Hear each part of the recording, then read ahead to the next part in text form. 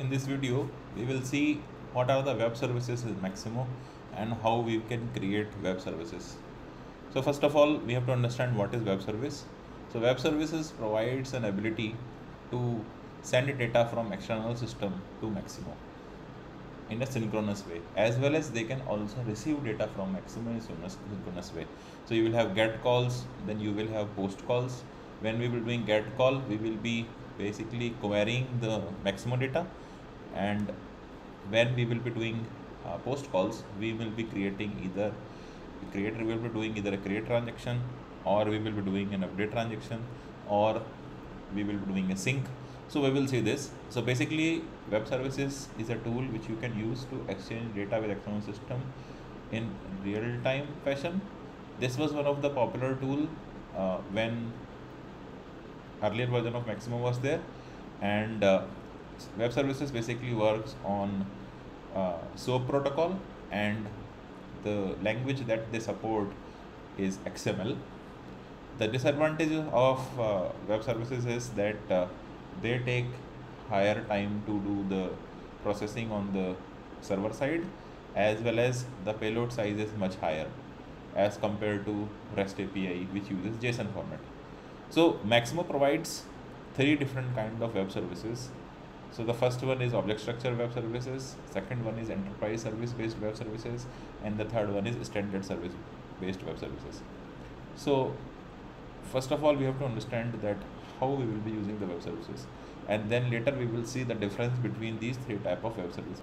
In order to use web services, we have to go in integration module, and if we go in integration module, you will be able to see that there is a application given web service library.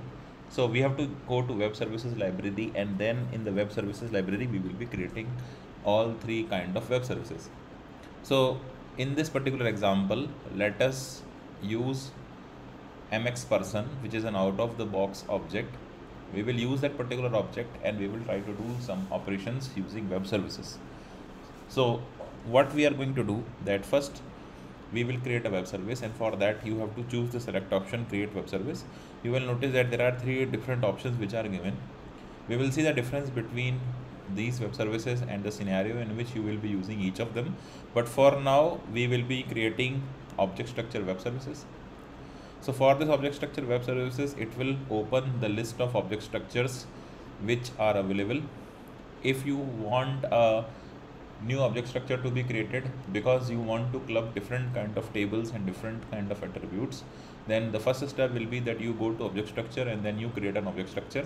So as I said that I am going to use an out of the box object structure MX person, which basically provides me the ability to see the data or query the data for person record, as well as to do some other manipulations on the person record.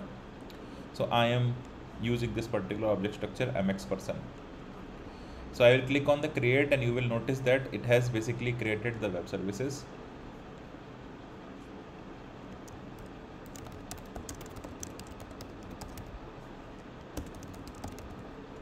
It is always a good idea to give a description of any artifacts that you are creating. So I will save this. So you will notice that when my web services is created, that point of time, there are certain operations which are available. So I have create MX person. This method I can use to create a new record. I can update, I can delete, I can do a sync, and then obviously I can do the query to get all the person data. The next step is, so my web services is created, so I have to deploy this web services. So I have to come to this select action and I have to click on deploy web services. Once it is going to be successfully deployed, you will see this kind of message which says that web services is deployed successfully, and you will also be able to see that is deployed checkbox will be checked. Before that, this particular checkbox was unchecked. Now the next step is that you have to generate WSDL. WSDL is basically a schema file which is used for web services operations. This is a global standard. So for that particular thing, you will be clicking this particular button, generate schema WSDL or ViewXML. Once you are going to click, it will be basically showing you the WSDL. The other way of doing this particular thing can be URL. So this is the sample URL which you can see here. So in this case, you can see that I have replaced the information with my detail. So I have replaced the server and obviously the name of the object structure. So if I will take this particular URL, and if I hit this, you can see that it has basically generated a WSDL. This particular WSDL, if you will review, you will find that it has definition of all the different attributes which are available as part of my object structure and different methods. So my job is to save this particular WSDL. So I will be saving this, and then once I save it, I will be giving this particular WSDL to the external team, who will be in real-time scenario along with the parameters that they have to access, so that they can use this particular web service to send the data from their external system to Maximo or query the Maximo data. So for now, for the demo how this particular thing works, I am going to use SOAP UI. SOAP UI is basically a tool which you can use to call web services and test web services. So I have gone to SOAP UI, and then by default you will get a project created. I will be clicking right click, and then I will be adding WSDL. This dialog will open where I will be actually choosing the WSDL.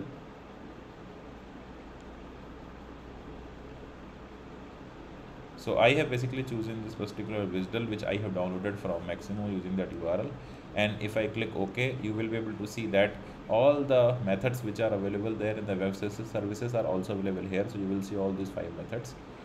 Then if you want to access anything, you can basically expand it, and you will be able to see this particular request is available.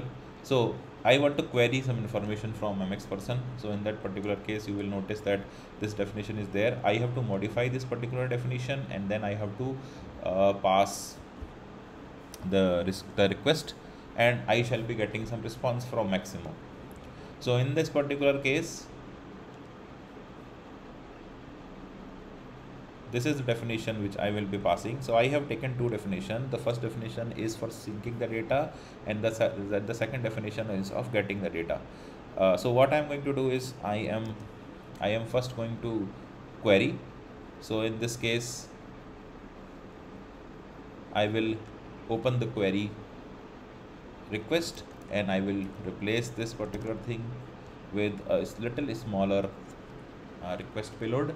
So what I'm trying to do here is basically there is a user revis, and I want to fetch the information of the user revis. And once I'm going to run this, I will be clicking on this green button, and you will be able to notice that I have basically received an error. So you can receive that it says that I have not provided any credential. Be informed that many times when you are going to use, you will not be able to see this particular error, because by default sometimes different version of WebSphere do not write the exact error, but they will be just writing generic error. So in that particular case, in order to sort that problem out, you have to go to your WebSphere application server. So in this particular case, I will go to the WebSphere application server, and in the WebSphere application server, I have to add a custom property. So once you will add that particular custom property and restart your application server, you will be able to see that you will be getting the meaningful messages, so that it will help you to debug the issue and correct the problem. So in this particular case, if I go to process definition and Java virtual machine, I will go to custom property. You will notice that web services.unify.fault, the value is set to false. Set this value and then restart your application server, and then if you are going to access any request and if there is an error, you will be getting a meaningful message here. Okay, so in this particular case, it says that no user authentic credentials. So I have not passed any credentials. So what I am going to do, I will go to header and I will pass maxauth.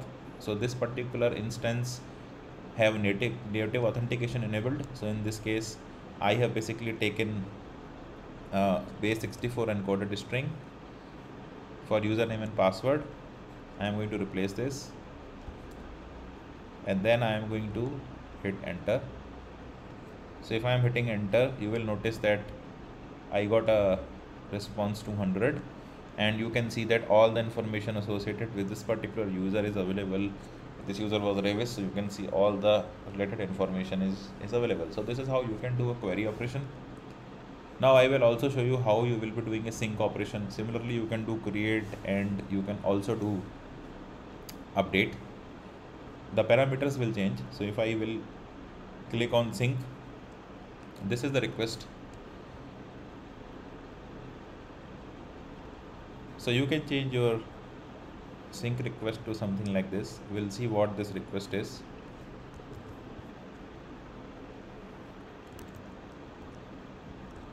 So in this particular thing, I am passing a person name, person ID, and I am passing department.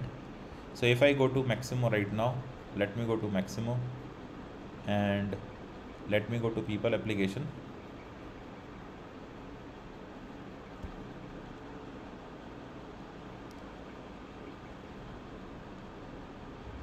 If I hit enter and I try to access the record Revis,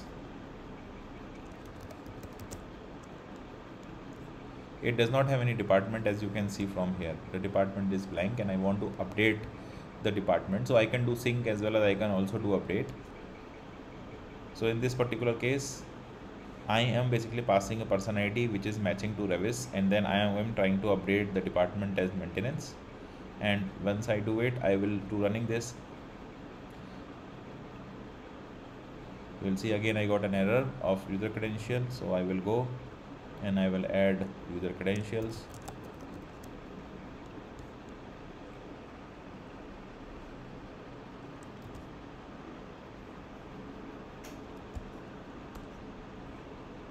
And now if I hit it, you will see I got a status message 200 OK, and this is the response that I got. So it says that this is successfully done. Now if I go back to this record, let me refresh this.